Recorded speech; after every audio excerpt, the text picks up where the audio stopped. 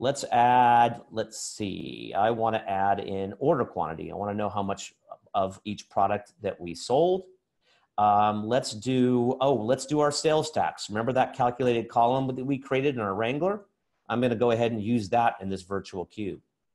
And let's go and let's say, let's look at, let's count up our unique customers to our website.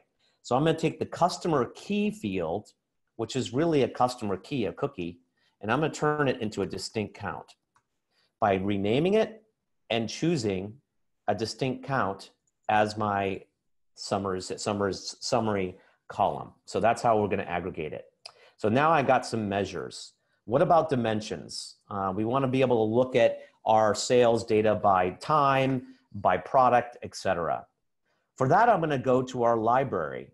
So in our library, we can reuse data sets, which now sales log has now become a reusable data set.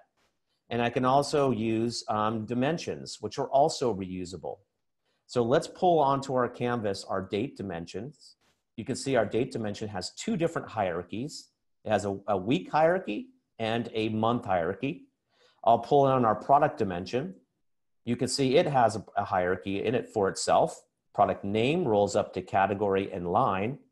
And then let's pull in our customer dimension. So with AtScale, I can conform dimensions and reuse them across virtual cubes. This is another way we promote reuse, and we promote agility, and we promote consistency that you can apply, and you can lock all these down and secure them any way you want. So how do we then link up these new dimensions to our raw data we see over here? Well, it's simply a matter of dragging and dropping and connecting up, in this case, order date to the right part of the date dimension object. So what did we just do?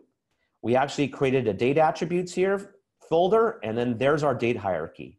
So you can see that the order date has now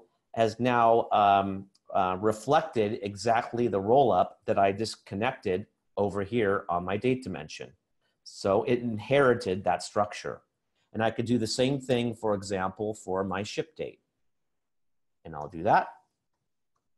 Of course, I want to hook up my product, and I'll hook up my product.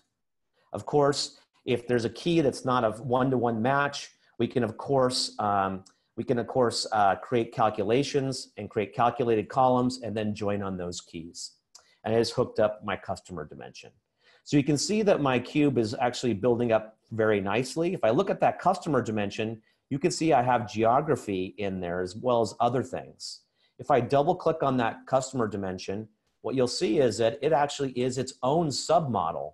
And so you can see you can get to be really rich here in rich reuse, object-oriented, and make it all very simple from the 10,000 foot view, but as complex as you want deep down.